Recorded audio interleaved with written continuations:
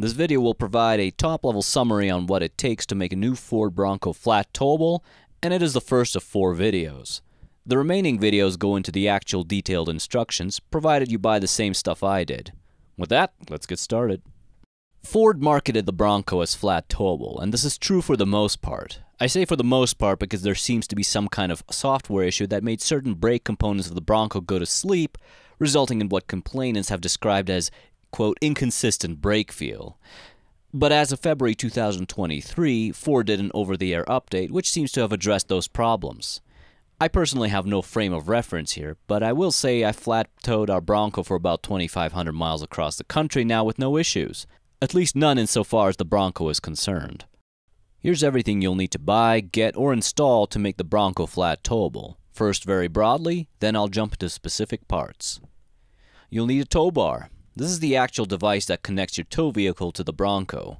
It gets inserted into the hitch receiver on your tow vehicle and also gets connected to the Bronco.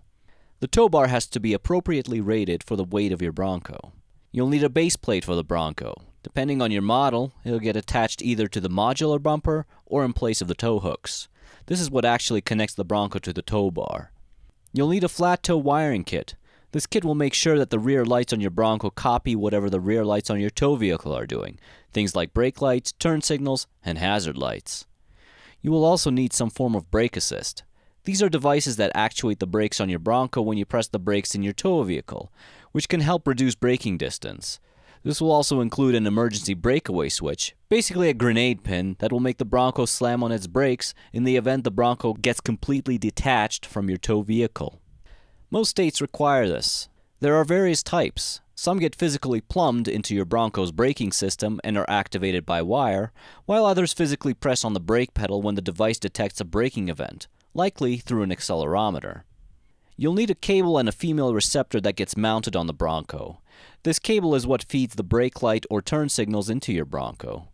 It has to match whatever it is that your tow vehicle came with, which in my case was a 7-pin outlet. Additionally, you'll have to make sure to wire it in such a way as to allow the tow vehicle to charge the battery on the Bronco so it doesn't die while being towed. Finally, when all is said and done, every time you flat tow your Bronco, you will need to put it into neutral tow mode, which among other things puts both the transmission and transfer case into neutral. If you skip this step, you will grenade your engine, transfer case, or transmission, whichever decides to yeet itself out of the car first while spinning at 50,000 RPM. With all that said, let's jump into what parts I chose. This isn't an endorsement per se, but for the most part, these items have served me well with some exceptions, which I'll mention at the end. All of these items have links in the description. If you purchase them, I'll receive commission at no cost to you, which I would greatly appreciate if any of these videos wind up helping you. The tow bar is a Blue Ox BX7380 Alpha 2, and it can tow up to 6,500 pounds. For the base plate, I have a Blue Ox BX2687 base plate, which fits my 2022 Bronco Outer Banks with standard bumper. For the flat tow wiring kit, I got the Blue Ox BX8848, as well as a bunch of 16-gauge wire and 10-amp inline fuse holders from a car parts store. My brake assist is the Blue Ox BRK 2019 Patriot 3 brake system. And lastly, for the cable harness, I have the Blue Ox BX88206 coiled cable with female receptor.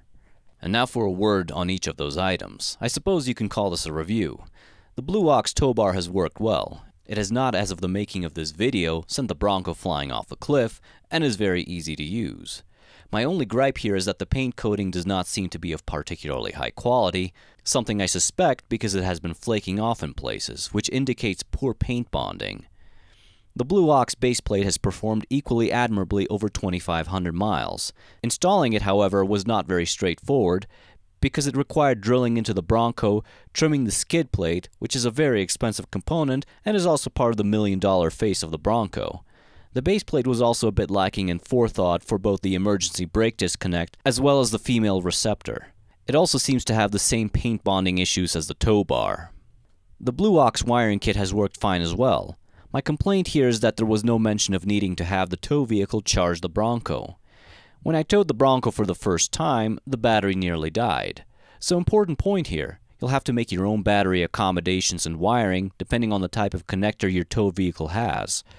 I basically just wired a hot and cold wire from the female receptor on the front of the Bronco to the battery on the Bronco with a protective fuse.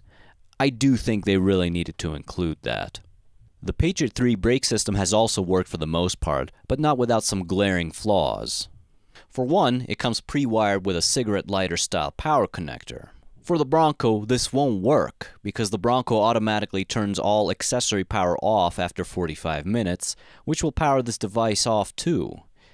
So what I had to do was run a separate power connector that is directly wired to the battery so that this brake assist never loses power. I don't know if this is a problem on Blue Ox's end per se, but at the same time I suspect a lot of modern cars have this sort of power conservation behavior coded from factory, so I do feel like they should have known better than to rely on cigarette lighter outlets. Here's my other fairly significant problem with this brake assist. I'm not sure if this particular problem is something I created by installing something wrong, or if I got a defective unit or what have you, but under certain conditions this particular brake assist will falsely sense that I'm braking and will relentlessly clamp down on the Bronco's brakes. This has happened 3 times on the road, and each time it seems to have been on a rough road going uphill, and the braking was so significant it sounded like it locked up the Bronco's brakes.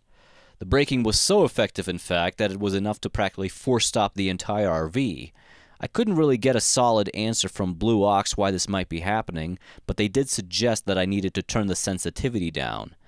I have set it to the arbitrary number 2 and haven't had the issue in a while, but at this low sensitivity, the brake assist often won't even activate. On the bright side, it does have a wireless console you mount inside your tow vehicle, which allows you to manually activate the brake assist, so if you really need it, at least you can activate your Bronco's brakes with a button. Lastly, the cable and female receptor. No issues with these parts other than having to get creative with mounting the female receptor on the Bronco. I want it to be as minimal as possible with changing or mangling the front appearance of the Bronco, and they seem to practically insist that you just drill this stuff into your bumper. And with a mug like this, I'm not sure I appreciate that. One optional part I didn't mention is a rock guard for your tow vehicle. Depending on how your tow vehicle is built, there's a chance that it'll throw rocks at your Bronco while on the road. I don't have one and haven't noticed any rock chips on the Bronco, possibly because the Bronco is so high and my tow vehicle sits quite low and has a long rear end, so rocks probably don't even reach the Bronco. Your mileage may vary, but I figured I ought to mention this. So that's basically the rundown. With a good amount of creativity on my end, I made all these parts work for flat towing the Bronco with minimal appearance changes. Despite my gripes, the system has worked and hasn't given me too much grief traveling across the country. In the remaining videos, which I will link to in the description, I will go over how I installed these parts in detail. Until next time, thank you for watching.